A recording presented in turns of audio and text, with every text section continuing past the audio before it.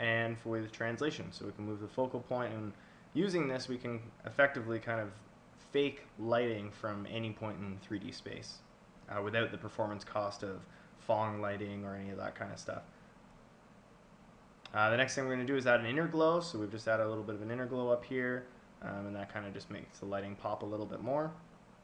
And then finally we do an outer glow, and we fade it based on opposite lighting to the inner glow. So you're only going to see the outer glow on the dark side as if the light's coming from behind and hitting the atmosphere, and you're not going to really see it very much on the light side of the planet. And then we have textures. So we've got a texture for a color map.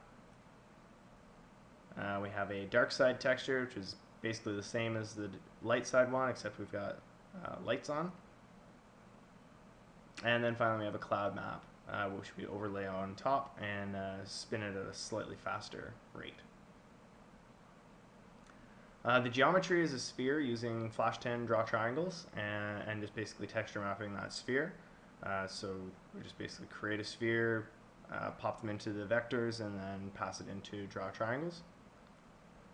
And then what we do is we do a compositing pass where we add on the shadow on top of that sphere.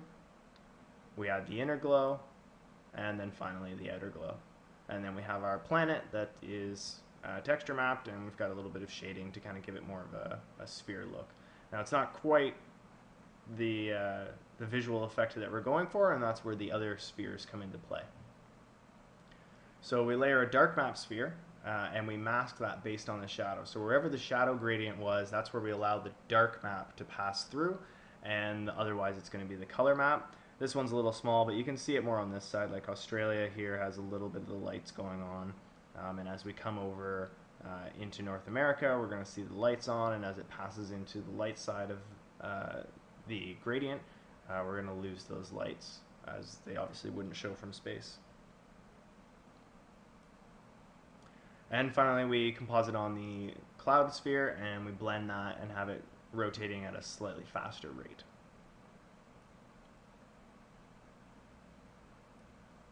So all of these textures, they came from JHT, planetpixelemporium.com.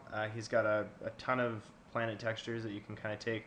The 4K by 4K ones you got to pay for bandwidth reasons, but the 1K by 1K textures, or 1K by 500 pixels textures, which are what these are, they're free, and you can take them. And pretty much any planet demo you see anywhere online usually uses these textures, just because they're really good.